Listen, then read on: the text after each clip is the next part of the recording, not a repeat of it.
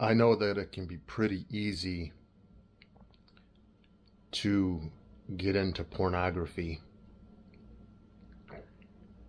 I know just how tempting it is because I've been there myself. You know, lust is an extremely powerful, it's an altering drug. You know, when you're watching a bunch of women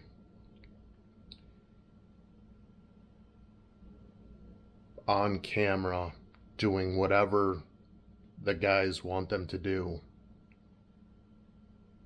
I've always said in other of my videos, porn is just like cocaine to the brain. And the truth is as men with our testosterone, I mean, man, women are so, listen, let's just be honest. Okay. You're watching the porn video. You start the next thing you know, you just start stroking it, and the high, like mentally, you have so much dopamine that's going on. Dopamine's being injected into the brain, skyrocketing into the brain. You start rubbing yourself. It feels, it's like, holy shit, like this is amazing. This is an amazing high. I promise you though that high, the reason why I don't do it, the reason why it's not worth it, is because of my relationship with God. And the truth is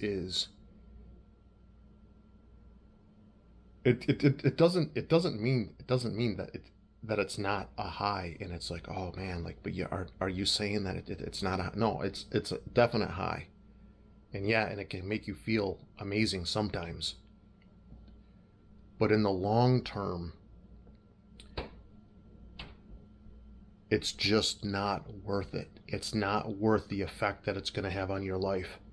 In the long term, there's core shame, depression, problems with intimacy, a hurt relationship. If at all you're going to have a relationship with God, look, you